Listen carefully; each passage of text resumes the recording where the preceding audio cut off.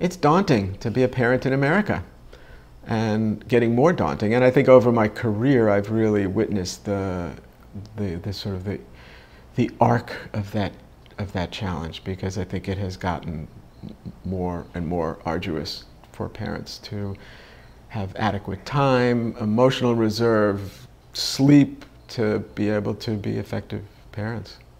Again, the economic barriers to care persist, and I think that's just it's an endemic problem in America. We just don't give the priority that we need to for parenting, for early childhood education, for child rearing, for services for children.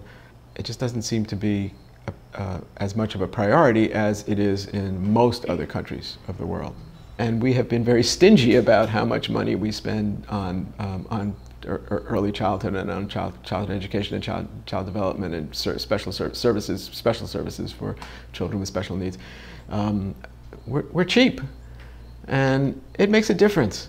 I'd say, open your pocketbook, man. This is gonna cost some money, but boy, you can pay me now or you can pay me later. It's going to cost money. So prevention has been proven over and over again to be much cheaper than intervention.